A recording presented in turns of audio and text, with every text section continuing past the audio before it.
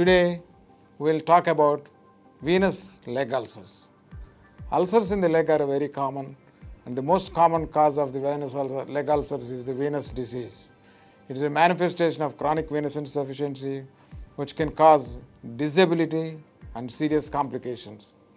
The elderly people are at greater risk of developing the venous ulcers, and they are usually chronic in nature. The clinical assessment should describe the ulcer area, depth, edges, wound base, signs of infection, and peripheral skin changes.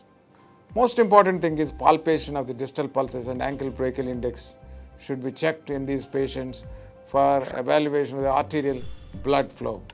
Since approximately 20% of the venous ulcer patients have coincidental arterial disease, so important for you to check ankle brachial index. Ankle brachial index is obtained by dividing the systolic ankle pressure by the systolic arm pressure taken in the supine position. It generally is 1 to 1.3, and in patients with ischemia or arterial disorders, it will be less than 0.8. The standard care of venous ulcers, what is it? It is simply compression therapy of the different types. It increases the venous return backwards and keeps venous health better. So we should keep in mind that the different types of compression therapies are available for the patients which are chronic venous ulcers.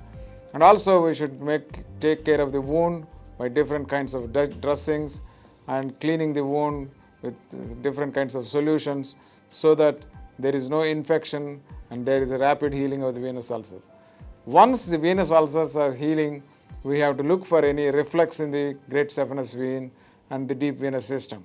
We should cover these reflexes by endovenous laser therapies, and a combination of wound care, laser therapy, and compression therapies, we can achieve a very good result for venous ulcers, which is causing a lot of expenditure to the patient's management. Thank you.